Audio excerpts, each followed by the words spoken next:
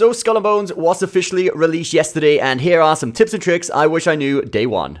Also, huge shout out to Ubisoft, not only for providing me with a game, but also giving me an extra code for the PS5 Premium Edition of Skull and Bones to share with you guys. And don't worry, I'm not going to ask you to like the video, or even be subscribed for that matter, or hide it in the video. I'm just going to put it here on screen so the fastest watcher can get this. Good luck and hope you enjoy the copy. With that said, let's not waste any more time and jump right into it. The first thing I wish I realized a lot earlier is that you can actually get on your boat from anywhere. You don't need to physically walk up to your boat to get back out into the seas. On PlayStation, for example, you can just hold down the circle button anywhere where you're walking around and it'll automatically teleport you to on your boat. This can save you a bunch of time, whether it's from settlements or you're back at the hub area accepting missions or buying some stuff for your ship. You can just hold down circle and go straight back out into the seas. On a similar note, you can actually fast travel directly from the map menu instead of actually having to go to your boat physically and then click on fast travel. As long as you're in any area where you can walk around, such as the outpost or the hub areas, you can just open up your map menu and then fast travel to any of the locations with the little arrows on it. There are a total of 35 locations that you can fast travel to in the game. I've gone ahead and put this map together for you guys, so you can screenshot this if you want. This is the location of all 35 of the fast travel locations in the game. It's always handy to have the fast travel locations unlocked, so if you ever go past one of these locations, make sure you disembark on them to unlock them as a fast travel point.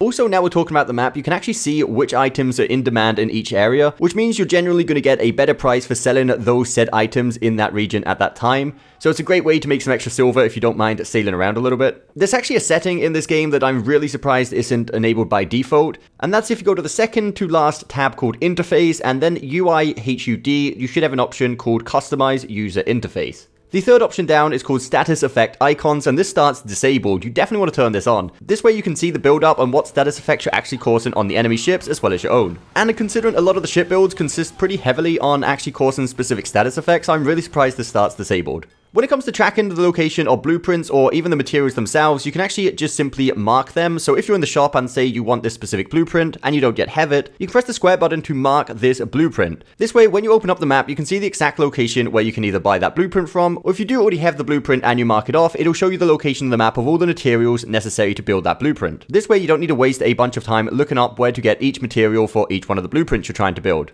Though if for a reason you do wish to track a specific material that's not related to any blueprint you currently need, you can always go into the codex over here and then go down to either raw materials, refined materials, specialized materials, whatever you need, and then you can simply just track them from here individually and they'll show up on the map where you can get these from. Now when you're sailing around and you stop at any outpost, make sure you are refilling your water, which you can normally do for free in pretty much any outpost, or even buy the barrels of water if you can afford it. If you use water when sailing around, it gives you a speed boost for a short amount of time, which is really great when you're trying to get away from enemies or catching up to enemies as well. So I'd recommend having the water in one of your quick select items down here for your D-pad, in this case on the PlayStation. Also, now we have mentioned the quick select item wheel down the bottom left, make sure you take into account how useful food is in this game. Honestly, you don't even need to waste time cooking the food. You can really just use the raw food, and most of them give you like a 20% recharge in your stamina. So just by making sure you have a bunch of like bananas or coconuts, anything like that in your inventory, you can continuously keep on recharging your stamina as it drains down, and this way you never have to slow down. So what I do personally in the item wheel is on the right hand side, I always have equipped the raw food category, not just an individual piece of food.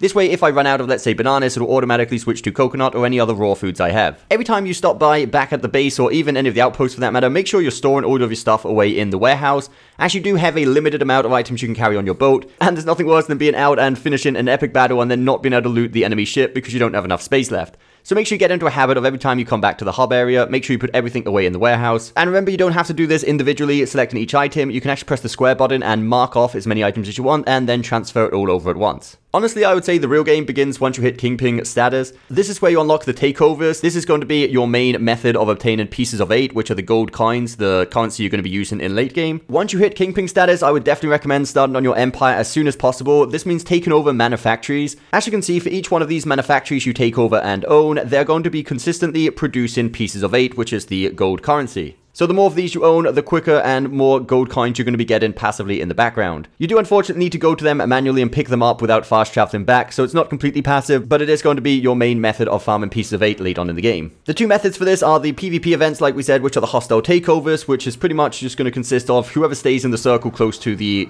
manufacturers for the longest gets to keep the manufactory. The other method of obtaining manufactories are the PvE, the co-op events, which are also takeovers, but the way these work is that you and 2 other players are going to join up and try to sink an enemy ship. Once you sink it, you're going to get loot, which is going to randomly given to one of your players. I heard somewhere that it's going to be always given to the player that deals the most damage. I'm not sure how true that is. It doesn't really matter which other players gets the loot, as all they have to do is take that loot back to the base while the other 2 players escort them to make sure they get there safely. If your squad does make it back there safely, you will get yourself a manufactory. So definitely try to get your manufactories up and running as soon as you can in the game. Anyway, those are all the tips I have for you guys today. If you do have any extra ones, please do leave them in the comments down below. I hope you did find this video helpful. If you did, don't forget that thumbs up button, subscribe for more content coming very soon, and we'll see you next time.